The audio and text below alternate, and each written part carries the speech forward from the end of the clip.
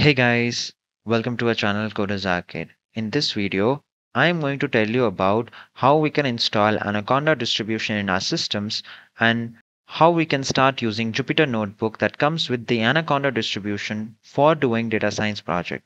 So hey guys, this is Ashank David from Coders Arcade and let's get right into the topic. Before we start this video, I would like to request you people to please like, share and subscribe to our channel Coders Arcade and don't forget to press the bell icon so that you won't miss any future updates. Now before we start, I would like to discuss a little bit about Anaconda distribution. What is Anaconda? So Anaconda is one of the world's most popular platforms for doing data science project. It is a popular distribution of Python. That means not even it contains Python, but also it comes with all the other libraries that are required to run a data science project. Now it has its own virtual environment as well. So also it is one of the most popular all-in-one install in data science and machine learning. That is the reason. So if you ever take up any training in data science or machine learning, such as corporate training, it is highly likely that they will ask you to install Anaconda distribution in your systems. So let's see how we can install Anaconda distribution in our systems. So to install Anaconda distribution, first of all, you need to open up your Google Chrome and search on Google for Anaconda. So once you search for Anaconda, this website is going to pop up and you have to click onto this website link and you will go to Anaconda's website where it says data science technology for a better world. So right now this website is looking like this, but maybe when you open it, for you it may be a little bit different. So you have to search for this download button. So for me it is for Windows. For Mac you can click here, and for Linux you can click here, and for Windows you can click here. So it's already set on Windows, so I'm going to click onto download button and this is going to ask me where I need to download. I'm going to click onto save and it is going to start downloading, and it's a pretty big setup, so I am going to just skip this video. It is 594 MB. Yes, so now we have successfully downloaded it. Now I'm going to open up this and I'm going to minimize this. So once you open the setup for the first time, this is going to look something like this. It says welcome to Anaconda 3 and it says 2022.05. This is the version and it's a 64-bit setup. You need to click on to next and you need to click on to I agree because you need to agree the license agreement. Then it will ask you where you need to install for you only. It says just me, that is recommended, and the other option is for all users. So if you have more than one user account in your Windows, then you can opt for this option.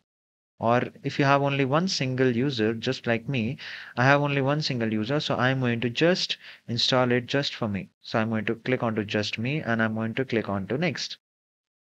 Now it is asking me the location where I need to install. So just remember the location. Maybe in future we would use it to add the path variables to the environment. So C uses my username and then Anaconda 3. Click on to next and you can see that it says advanced installation options. Now in this step, make sure you select both. Even if it is not recommended, just select both, because what happens is that suppose you have installed Python 3.9 in your system. Right now Python 3.9 is installed in my system and the version of Anaconda has to match with the version of Python itself in order to run.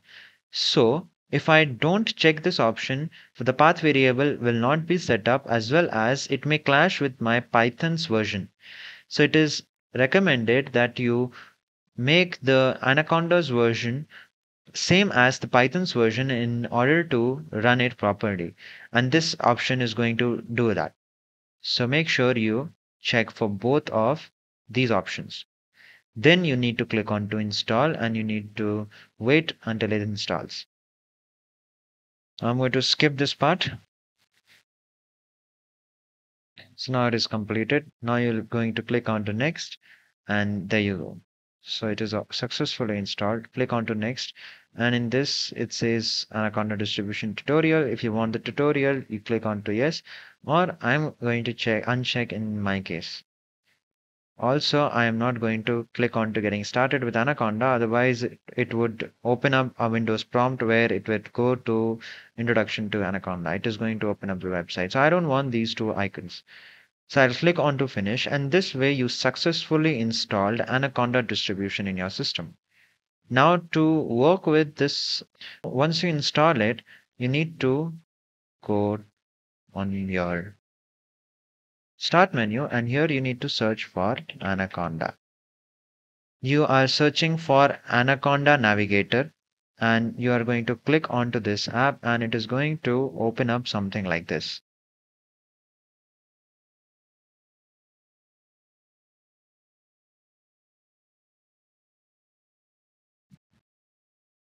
Now this opened up our Anaconda Navigator, where you are going to find out all these packages that comes with Anaconda. For example, the CMD that comes with Anaconda. I don't want to update the application right now. So here it comes with all the other packages such as CMD from Anaconda, and then data lore, and we see Jupyter Labs here as well as Jupyter Notebook. So we are looking for this option called Jupyter Notebook. So once you click on to launch, it is going to launch Jupyter Notebook in your system, and you can start using Jupyter Notebook for your data science project. So I'm going to click on to launch, and from here you can see that my Jupyter Notebook opened up in my Chrome. So for me, I've already installed once in my system, so it is asking me the password for it. I'll input my password really quick. And you see that it opened up this Jupyter Notebook into my system. Now, right now it has opened up in my C drive. So I don't want my C drive to be opened up in my Jupyter Notebook. I want to open Jupyter Notebook somewhere else in my program. So this is one way that you can open Jupyter Notebook from your Anaconda Navigator. So you can directly come open up the Anaconda Navigator, and from there you can start installing and you can start working with Jupyter Notebook. The other way of opening Jupyter Notebook is to directly go to your CMD. So here I'm going to search for CMD, and I'm going to press enter, and you can see that right now. Let me just zoom it in, and you can see that it has this. My path is right now. My CMD is opened up in my C drive, users, and my desktop, and my username. I don't want my Jupyter Notebook. If you want to Jupyter Notebook to open up here, you can just directly type here Jupyter, and you can say notebook, and once you press enter, this is going to open Jupyter Notebook at this path. But I don't want to open Jupyter Notebook at this path. I want it to open in my D drive. So I will first change my control to my D drive. To do that, I'm not going to use CD. CD will be a wrong command in this case. Why? Because here CD is used to change the directories, but not the drive. My D drive is my other drive. So what I'm going to do is I'm going to give D and colon, and I can just press enter, and it comes into D drive. Now here I can type Jupyter space notebook and press enter. This is going to open up Jupyter Notebook in my D drive. Let me just give the password, and you can see that it had opened up Jupyter Notebook in my D drive. Now suppose I want to create a file and start working on Jupyter Notebook. What I can do is I'm just going to quickly show you how we can create a notebook inside Jupyter Notebook, and we can start working with code. In the next video, I am going to tell you how Jupyter Notebook looks like and what are the things that we can do with Jupyter Notebook. So here I went into my documents, and suppose here I need to make a notebook where I want to start writing my code. So I'm going to click onto new here on the right hand side, and I'm going to click onto this Python 3 IPy kernel. So I'll click onto this, and we came into this notebook. So this is how your Jupyter Notebook looks like, and here you can write your code. So I'm just going to write here 2 star 3, and I press enter. and it goes to the next line. To execute this line, you have to press Shift plus Enter, and it is going to give you the output of this.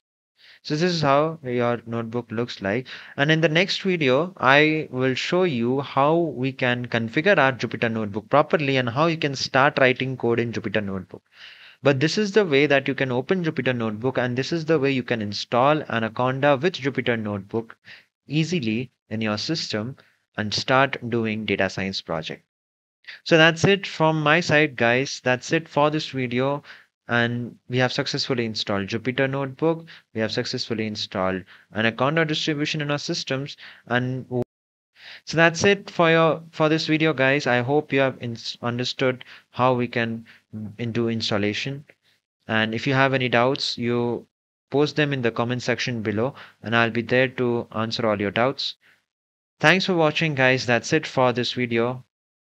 I'll see you guys in the next one.